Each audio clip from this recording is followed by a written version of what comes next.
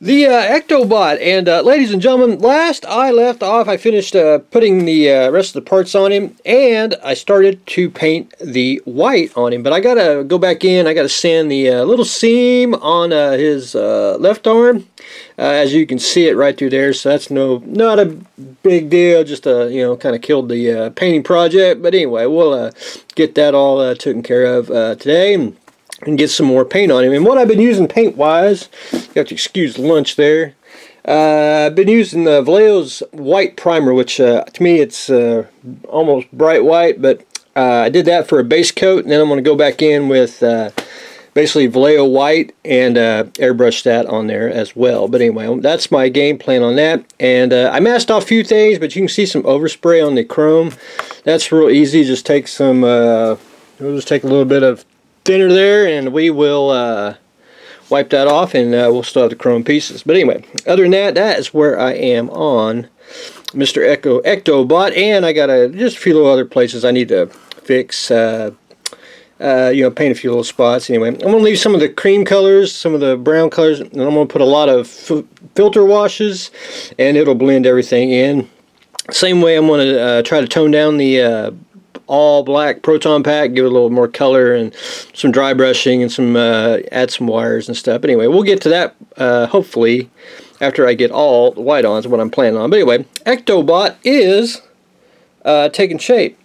The Hammer Phantom. Now this is the Illuminator one, which Atlantis is supposed to ship mine next week, so probably Monday afternoon. But anyway, wanted to do the Hammer mask because I love the 60s Phantom of the Opera, but I also love the Hammer one. I think it's just the style of it is just fantastic. Anyway, so I made a little vacuum form kit, probably about $4. There's the, forget about the butt there, but anyway, I think it turned out pretty darn well. And it should fit your Phantom of the Opera figurehead perfect, because I cut one out like so, and there's the, which is basically the same head, and it actually, if I can do it with one hand here, it fits. And I cut out the eye so you can see the eye. I think you can. Yes, you can, right through there. So we are good to go on that. I need to sand it down, and I'm waiting for the kit to come, because I'd like to build it. Of all the monster kits, I have never built the Phantom of the Opera. That's one kit I started on the Illuminator one because I was going to do it, and then I never did. And I want to add my little vacuum form base that I made for it too, which I'll probably do a little combo hammer and the base wall, or I can do them separate, either one. I may offer that'll probably be like $7 for both of them, or $5 for that, and $4 for that, something like that. We'll work it out. But anyway, the hammer style base and mass taking shape. And today we started the tactical shopping cart, and I got most of it pretty much assembled.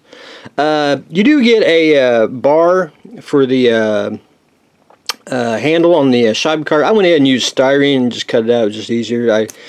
I'll use the caster wheels on it though, which I'll pop them off and use them for the wheels on the cart. But anyway, other than that, I just needed something to really make it sturdy, and I didn't know if the resin one would hold up. But anyway, I got to figure out. I'm not copying the exact same one. It's just a tad bit different cart.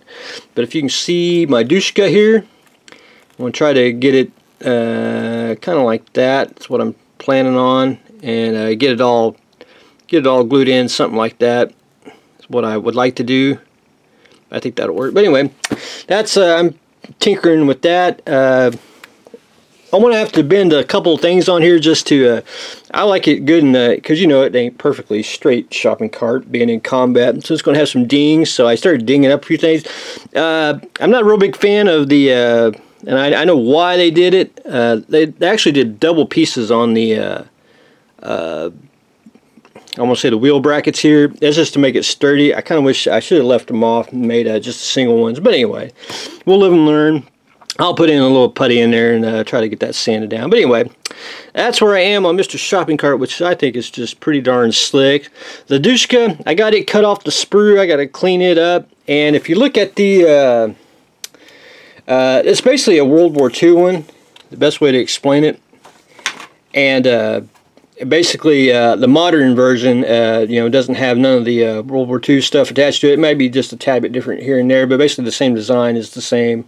So anyway, got that on. I just got to glue all the little pieces, but I got to trim off the little excess of the sprue, and we'll get that accomplished hopefully today. But anyway, that's what I've got going on today.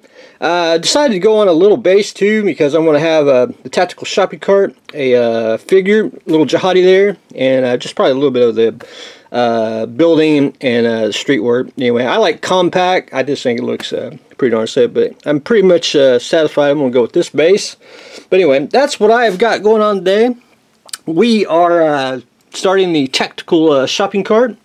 We got the hammer and a new Phantom add-on base, and Ectobot is getting some paint. So that's what we got going on today, so stay tuned for the next exciting episode.